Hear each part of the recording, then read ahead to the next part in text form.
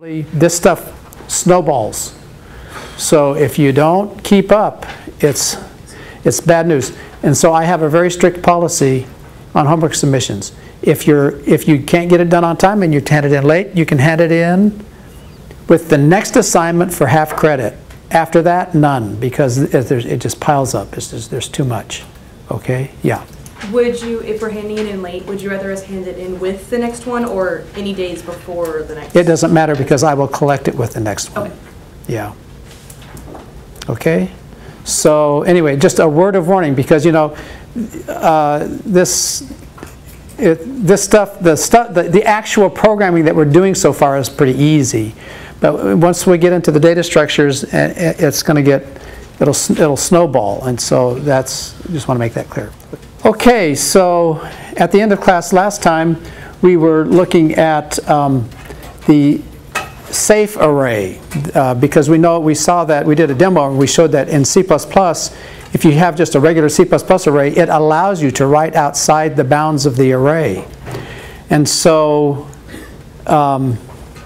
we did a little demo to show that that was possible, and then we demoed this safe array that does not allow the programmer to execute a program in which the reference to the array is outside the bounds of the array. And instead what it does is it aborts the program with an error message. That's the whole purpose of array T.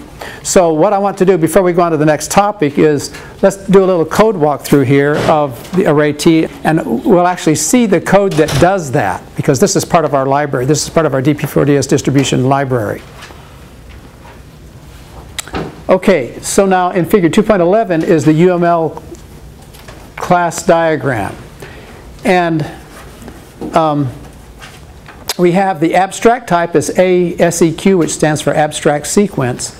And these little letters in the dashed rectangles on the upper right corner, those are the template parameters. All right? And we talked about what the concept of a template was. It is that the idea is that if you write a library that contains a data structure that stores data, the question is, what should you use for the type of the data when you write your library? Should you write a data structure that stores integers? Or should you write a data structure that stores doubles? Or should you write a data structure that stores, I don't know, strings? You see? So you see then that if you're going to provide a library for a user to store some kind of data structure, it would be really wasteful to have to write a separate data structure for each one of those types. You see the idea there? So what you do, what C++ templates allow you to do is they allow you to write a library for a data structure that stores a general type. And so what happens is when you did your array T and you compiled it and you ran it, I think it was with an array of doubles, right? So in that particular case, the array T, that T is like the formal parameter, and the actual parameter is double. And if you wanted it to store an array of ints, the formal parameter would be T, but the actual parameter would be int, and you would set it up as an array of ints. But you could set it up we're actually going to have it in the future, we're going to use array T to store an array of lists. See, so you can have it be an array of anything. And does everybody see the general concept? That's the idea. Any questions about that? It's so that you can write a data structure to store a collection of any type you want. And that type is determined when the user of the library supplies the actual parameter. In other words, it supplies the type for that library. All right? And now look at the four things that we have for the abstract sequence. We have aseq, so that is a function that has the same name as the class, so that must be a what? Constructor. It doesn't return any type, so that's the constructor. And now have you guys done operator overloading? Have you done operator plus, operator minus, operator? Okay, well anyway, here what we're doing is we are defining operator square bracket. And so what we're doing is we are overloading the subscript operator for arrays. so that the user of the array can just use the subscript notation to access elements of the array. Okay, so we are going to redefine, we are going to redefine the subscript operator. And we have two versions of it. That's some C++ stuff. You have to have a constant version and a non-constant version. And then there's also a method called cap. And what did we say cap stood for? Capacity. Yeah, so that's the capacity, which is different from, the capacity is how much it can store. That's different from the size or the length, which what it actually is storing, how much it is storing. Okay, and so we have a function that returns the capacity of the array. And now look, let's focus on array T. How many attributes does array T have? It has 2, and what are their names? Underscore data and underscore cap. Now what is the type of underscore cap? It's an int. What is the type of underscore data? T star. Now what did we say T was? It could be a type. Yeah, that's the formal parameter, like quote, air quotes, quote, formal parameter for the type T. So you can think of underscore data as either being an int star, or a double star, or a string star. You see, a pointer to a type.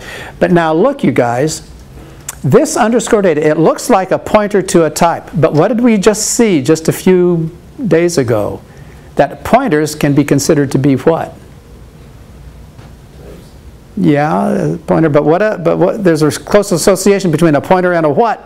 Array. And an array, and how are they related? The pointer is the what? Points to the what? The first element of the array. Underscore data is actually an array. Are you with me? Underscore data we'll see is actually an array. All right? So that's the idea behind it, and then here it implements these. So now let's do a little code walkthrough and see how this works. In figure 2.12, this is the abstract sequence class for a safe array, and here this is just the C++ code that corresponds to the UML diagram that we just saw. Okay, so you've got the operator overloading, the square bracket operator, you have a constructor, you have a destructor, and you have this int cap. Now what was this, so let's take a look at int cap. What does this virtual equals 0 mean in C++? What's the C++ terminology for virtual and then equals 0? That's called what? Pure virtual. Yeah, in C++ terminology, abstract in UML terminology, okay? And we'll see how these operators, how the operator square bracket is implemented in array T. Now, so in figure 2.14, here's the code for the array T. Now check this out, you guys. You remember what were the two attributes of an array T? Underscore data and underscore cap. And see cap here, you see the C++ code, cap is an int. All right. And what does this say underscore data is? A pointer to a type T. But that is actually an array, because look, if we come over here to the next slide, we can see the constructor. Let's take a look at the constructor. Now so we have a precondition for the constructor, and now what does the constructor do? It says underscore data gets what? New what? T square bracket cap. So you see, there is underscore data is being allocated as an array with a subscript with a size cap, what the user entered. Like if you put 10, that would be the capacity of 10. Does everybody see that? And then underscore cap gets cap. So the attribute gets the cap, which is the parameter of the constructor. All right? So you see we are treating underscore data as if it were an array, because it really is an array. Is everybody clear? So an array can be a pointer itself? Yeah, like we saw before. And if you have the name of the array without the square bracket, it is a pointer to the first element of the array. Okay. And this is an example of that correspondence between pointers and arrays in C and C++. Are we clear? Is everybody good with this? Ask away. Yeah. So when you have like an array and you have like, when you just have it in an array, it points to the first one. If you have like an array and like 3, will that point to the third? It's like a point. Well, square bracket sub 3, yeah, that will point to the third. Yeah, yeah, okay. Yeah. Now, you guys, in figure 2.14, let's take a look. Here is the implementation of cap. Cap is a function, and look, it's a one-liner. What does it do? It just does what? Just returns the capacity that is stored as part of the object of an array T. Is everybody clear? Okay, so you will use this in future projects. You will need to query the capacity of the array. You can use this cap. Yeah. Maybe let me give an answer and let's see if this is what your question was. That's right. That's all right.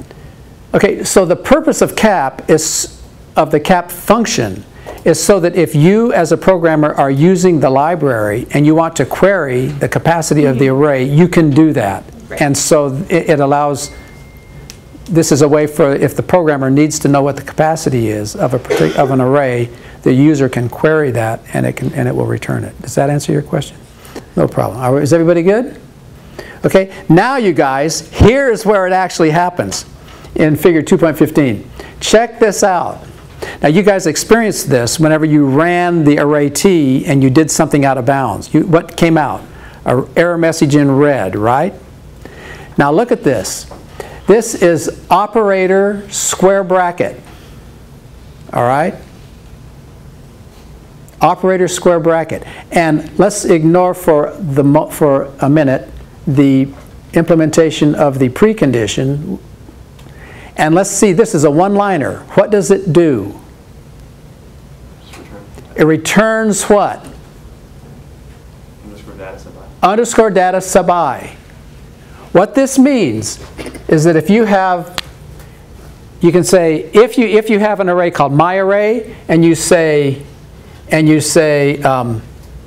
I gets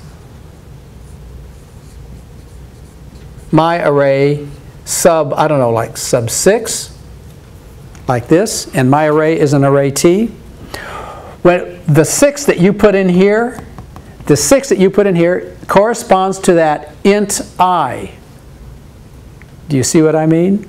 The 6 that you put in the bracket when you use the array corresponds to the int I formal parameter. Are you with me? And then this code does what? Returns what? Underscore data sub I, that element in the unsafe array that it has inside of it. Do you see?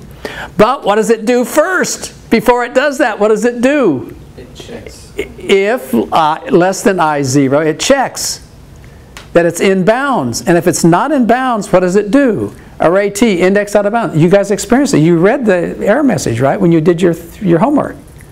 You see? There it is. There is checking. There's where it's safe. That's what makes it safe. Yeah? Can you explain what throw minus 1 does exactly? Say what? Throw minus 1. Oh, that is a C++. Yes, that is a C++ that makes the program abort. Okay. Yeah, it makes the program abort. So is throw a keyword? Yeah. Yes, throw is a keyword. And we had some example. This is not typically the way it's used. We had an example on a slide previously that showed how you use it with a throw catch. There's a catch part to the phrase. You can look that up. That's a C++ thing. Yeah. But does everybody see? The key idea here is that when you put whatever you put in square bracket here corresponds to the int I there, and it returns underscore data sub I. But it checks it first and gives you an error message. All right? Is everybody clear on this? So that's the, and then here's read stream and write stream, and I'll let you look that over. Okay? Now,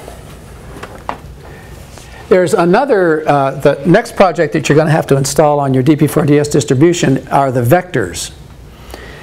Now, there is, and let me say that all commercial libraries have a class usually have a vector class. They have vector classes. Okay? Now, and so a vector class is similar to an array. But here's the thing. You know, however, whenever we did the classic array or when we did array T, what was the first prompt? The first prompt, main program asked you to do what? Enter the what? Capacity. The capacity. And you had to enter like a number, like 10 or whatever. And whatever number you entered, that's the capacity. And once you enter that and you ran the program, that was it. You know, if you wanted more, you'd have to rerun the program and enter the capacity again and do it. Are you with me? Now, wouldn't it be lovely if you had a data structure where you didn't have to enter the capacity, but instead, automatically, behind the scenes, it would do what? Increase the capacity. Grow, increase, in order to do what? Fill whatever you wanted. Boom, boom, boom. Automatically behind the scenes. That's the idea of a vector in programming terminology. Okay? So what's the difference? It's similar to an array, so you can subscript it. But what happens is behind the scenes, the capacity increases automatically. And furthermore, and so you can subscript it, you know, like sub 3, sub 4, whatever. Just like, but there are also two additional operations. There is an insert operation that shifts the current values to the right to stick them in. So like if you have a vector like this, and you have numbers here like 10, 50, 40, 30, 15. All right, and if you want to insert an element here, guess what it will do for you automatically? It'll move this one to here. It'll move this one to here. It'll move this one to here. And then it'll put this one here. Pretty slick, huh?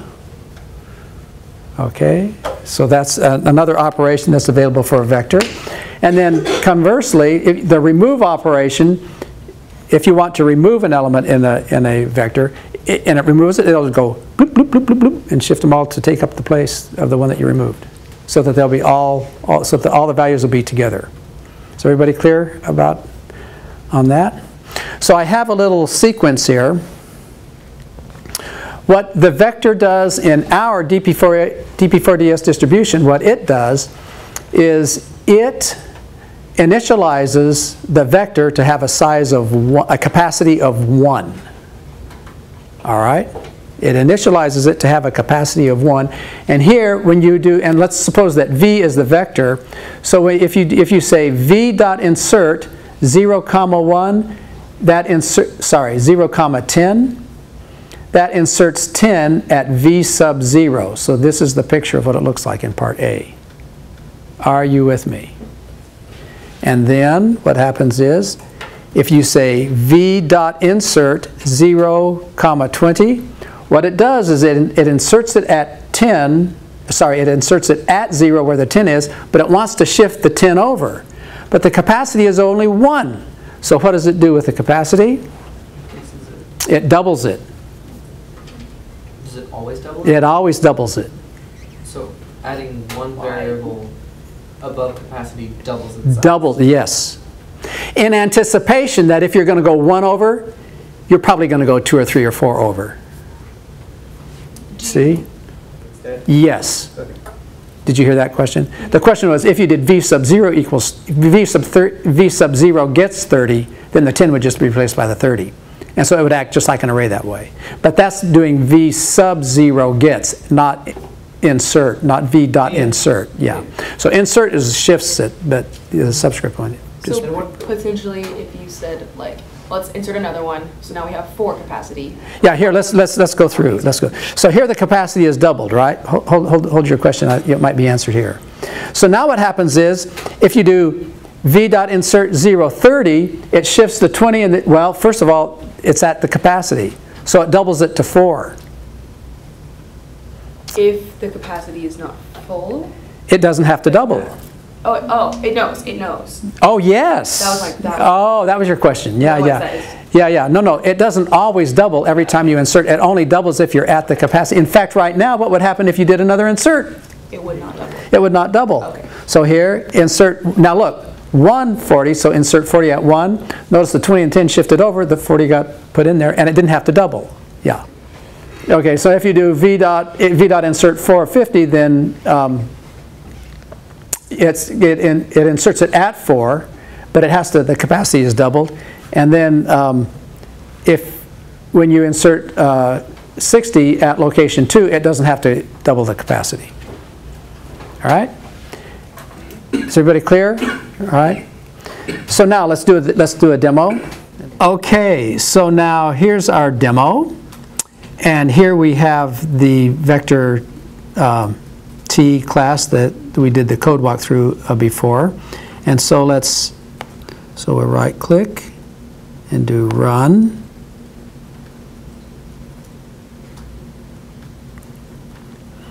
And so here is our prompt. Okay, so if we do W for write, we see it gives us an empty vector, right? So now let's do I for insert. Now what did we insert 10 at location 0, and now if we write, you see it's 10. And now see, this allows us to query the cap and the size. So let's do C for cap, the capacity is 1, and S for size. The size is 1, right? Now, and then let's insert 20 at location 0. All right, and now if we write it, we have 20 and 10, and we see that if we do cap, the capacity is 2, and S, the size is 2 also. And then what did we do? Let's insert, and let's write it. Oh, we already wrote it. Well, there, we'll write it again, 2010. So now let's insert 50 at position 1, at location 1. And so now if we write it, see the 10 got shifted over. And now what will happen if we do C for cap? Any predictions? 4. Yes, capacity is 4, and S for the size is 3. Now what was the question that you had? You wanted to know if we could do set. Oh, sorry. Yeah, here, let's. Oh, no, yeah. 10 at address 10. Oh, if we try to insert something at address 10, it should crash, I would think. So let's insert what integer value? Let's make it 50. And the capacity is 4, so let's try to put it at like 6, right, which is way outside. And here it crashed outside. Okay? But anyway, that was the demo. So these, like insert and like all those things that the options you had, those are things that like you programmed, not that are like, is there something in a vector like that already exists? Yeah, that's a good question. Is there like a vector that already exists, or is this something that we programmed? That's a very good question. Here's the thing. As a programmer, if you use a library that is supplied to you by the language or by the development system, then typically vector is supplied, and all you have to do is use it. In this course, what we are doing is, because this is about data structures, we are implementing all of this stuff ourselves. Okay. And so this vector is one of the projects that's in the DP4DS distribution. And as a matter of fact, your next programming assignment is going to be to do what? Yeah, there's parts of this. I showed you a completed one. Okay. But if you try to run this like this, it'll crash, because you're going to have to finish it. Okay. So now let's go through the code and see what the code looks like and what you'll have to do in order to get the vector implemented. So does everybody understand what vectors do?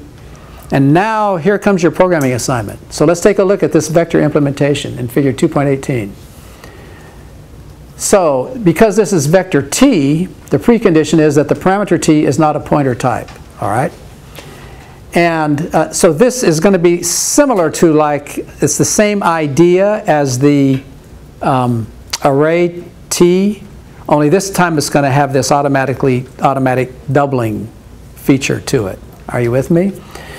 So what are the attributes of this vector t? It's this t star data. So what do you suppose underscore data is? It looks like it's a pointer to a type t, but it's actually a what? It's actually an array. Okay, and here we have int. Now remember, we could query the capacity and the size. So what attributes do we have here? Underscore cap for the capacity, which is an int, and an underscore size, which is an int. Is everybody good? Okay, and when we query those, it just returns those. But now look at what we have.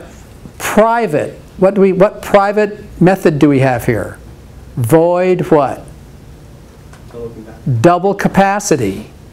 So this is what gets called internally. So this is not this double capacity. Notice that on the main program it didn't say double the capacity, you know, D, let the user double the capacity. This happens behind the scenes automatically.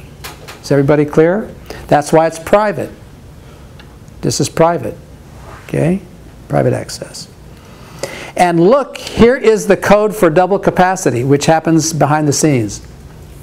Here, again, still figure 2.18. Check it out.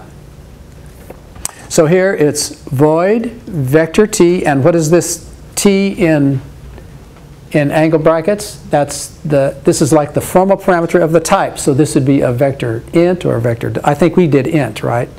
So the actual parameter was an int. T is the formal parameter, like for the template parameter, right? And it's called double capacity. Now what's the very first thing that it does? Underscore cap what? Times gets 2, which is equivalent to what? Cap gets cap times 2. Are you with me? And now look what it has to do. It has to do t star new dat gets new t what? Sub underscore cap. So what does that do? That allocates what? Storage from the heap twice as big because we multiplied underscore cap by 2. So this allocates an array twice as big, but then what does it have to do? It has to copy over from the small one. Are you with me? Copy over from the small one to this new one, and then what does it have to do? So that's the for int k gets 0, k less than size, k plus plus. New dat sub k gets underscore dat sub k, so it copies them over. And then what does it have to do? And then underscore dat gets what? New dat. So that is a pointer assignment because the first element of the array of the old, you know, what pointed to the first element of the old one now points to the first element of the new one. Yeah. Now, does everybody see it? You should understand every line of this. This code, there's no obscure anything on this. This code. Yeah. Question. So without the last line, the new dat would just kind of be hanging around in the heap, inaccessible. Well, the next time you would be accessing the old. But wouldn't that be oh, you'd just be accessing. You'd still be accessing the old one. Yeah. The question is, if underscore dat gets new dat was left out, then the attribute of that array would be still pointing to the old one. Right, which is somewhere else. Which is somewhere else, yeah, yeah. Are we good? Yeah. So in the for loop it says k is less than underscore size. Wouldn't the old array that you had before, couldn't that also have a size? So yeah, it does. It does. But it is this. It is this size. It is this underscore size. This is the underscore size of the old array, and it doesn't change. Oh. It doesn't change. The size does not change when you when you call double capacity. Is everybody? Yeah. Are you with me? Okay. Now look, you guys. So here's the implementation of cap. Okay. So int cap, and we just return underscore cap. Here's the implementation of size. Int size. We just return underscore size. All right. And here's the constructor, so I've done the constructor for you. Notice, remember what we said that it gets initialized to? An array of size what? Or capacity what? 1, so here it is. Data gets new t1. Underscore cap gets 1. Underscore size gets 0. All right, so there's this. And now what about insert and remove? Okay, so here's the... So we have actually, these are the specifications for append, insert, and remove. And here's the code for append. So append puts it at the end, right? So look what it does. If underscore size equals what? Capacity. So that means it's full. So what do we call internally? Double the capacity. And then what do we do? Now what is this size plus plus? You're adding one to size. Now are you returning the incremented one or not in the square brackets? No, not. Yeah, not returning. It's after it does its out. Right. Okay. And that gets E, and E is what's in the square bracket, is what's in the append. All right, the parameter in the append. Okay, so in figure 2.21 here, we have the code for doing the square bracket, just like we did with the array T. Okay, so it's operator square bracket. Oh, sorry. So this is the output operator, and this is the input operator. In figure 220, these are the preconditions and postconditions for insert and remove, and those are exercises for the student. All right? So now let me see, when does this assignment due? Tomorrow night. Tomorrow night. Okay, good deal. See you next time.